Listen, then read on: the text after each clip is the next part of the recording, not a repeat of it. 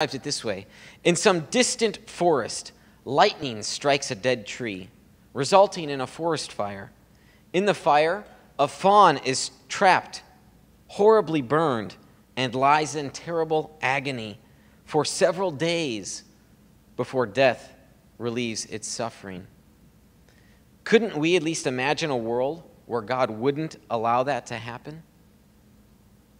Why would God allow that to happen? Traditionally, theists have said that there are reasons why this evil happens, even if we don't see it. But these days, there are some theists that are willing to say, no, gratuitous evil exists. It really does. There are some Christians that say this. And here's what's interesting about this. As a point of debate or a point of logic, you could actually grant that gratuitous evil exists. Maybe you think the evidential problem of evil is a problem for the theist. But when you consider that, if you consider that one argument against the existence of God, and you include all these other evidences that you have for the existence of God and for Christian theism specifically, all of this evidence, if you were to put them on a scale, would far outweigh the evidential problem of evil.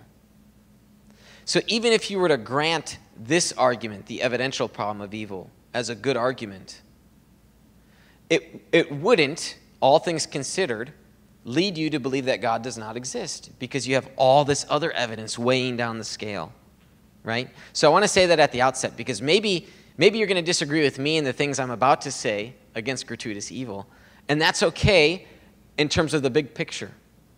But even still, I think the Christian has a few points worth considering that we should attend to.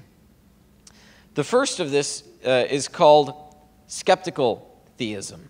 Okay? Now, skeptical theism is a term, it doesn't refer to one who is skeptical of theism, but skeptical theism is a term that refers to the idea that even if it appears there are forms of gratuitous evil, there's still an explanation. Maybe we just don't know what that explanation is. Maybe we're not in a place to understand why that evil comes about. So there are good reasons. God has those reasons, but we don't. And Alvin Plantinga, the hero of the logical problem of evil, he says this about the evidential problem. Why suppose that if God does have a good reason for permitting evil, the theist would be the first to know? I want to know, God, what's that reason for that? Why did Bambi have to suffer? Why think that I have to know that, and that I have those reasons? Interestingly enough, when we get to the next problem or variety of the problem of evil, we'll see how a biblical author sort of poses that same very question about skeptical theism.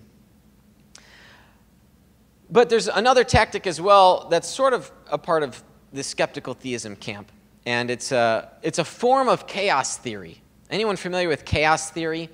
A butterfly flaps its wings in South Africa, and it sets off a course of events leading to a hurricane in the Gulf Coast, something like that.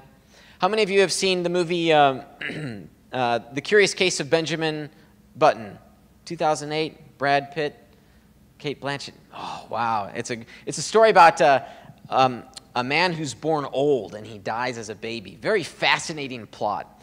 But there in the movie, there's a sequence of events where the female protagonist is hit by a car.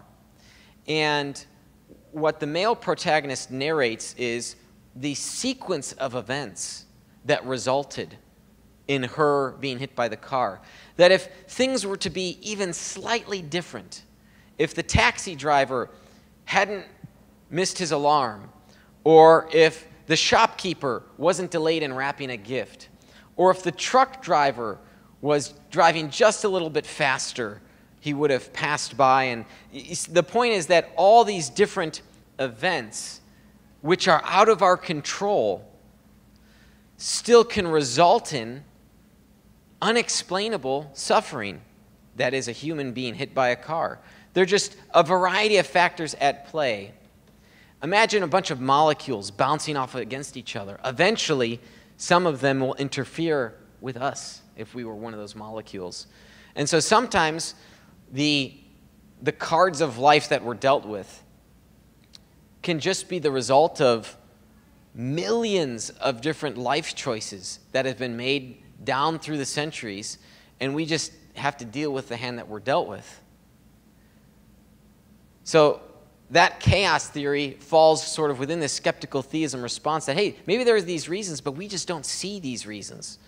We don't know why they're there. All right, next I want to talk about theodicy here. What is a theodicy? Well, a theodicy is an attempt to vindicate divine goodness and providence in light of the existence of evil. So there are different forms of theodicy. One of those is called the soul-making theodicy. And it's roughly this. The reason why God creates a world with evil and suffering is because he is not interested in you living a comfy lifestyle. He is interested in bringing about salvific knowledge, that is the knowledge of salvation, and in creating Christ-like persons. There's nothing in the Bible which guarantees us health, wealth, and great pleasures in life, or the life of sex, drugs, and rock and roll. In fact, the life of sex, drugs, and rock and roll, roughly speaking, is contrary to the Christian worldview. What God's interested in is making souls. And to make souls, we have to go through trials. We have to go through sufferings. James writes, "Consider it pure joy, my brothers and sisters, whenever you face trials of many kinds, because you know that the testing of your faith develops perseverance. Let perseverance finish its work so that you may be mature and complete, not lacking anything." Paul writes in Romans, "We also glory in our sufferings because we know that suffering produces perseverance. Perseverance, character, and character, hope." You see, even in the Bible here, we see how our souls are crafted and we become mature individuals. We become more Christ-like. So that's roughly the first form of theodicy, the soul-making. There's also the free will theodicy. So you'll recall the free will defense. Well, the free will theodicy runs roughly the same way, that God wanted to create a world in which humans have freedom to be in relationship with him, right?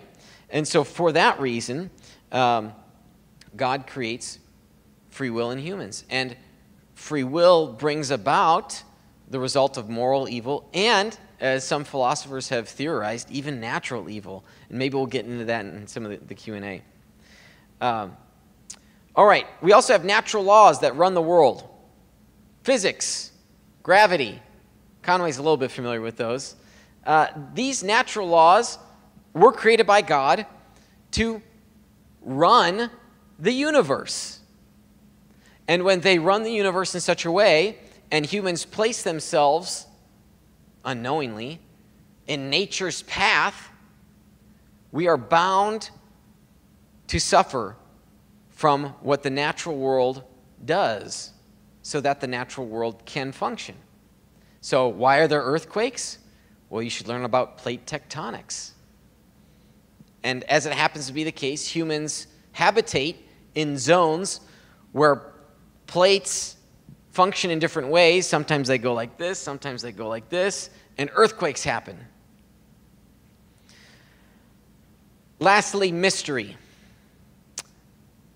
Job 1 tells us that Satan wreaks havoc without reason. And Ecclesiastes 8 says, "There is something else meaningless that occurs on earth, righteous men who get what the wicked deserve, and wicked men who get what the righteous deserve. This too, I say, is meaningless," writes the author of Ecclesiastes. There are a variety of factors that play into the cosmos, and sometimes we just don't know what the reasons are for why there's evil and suffering, and that's okay. The biblical text, I would argue, suggests that's okay. We don't have all the answers.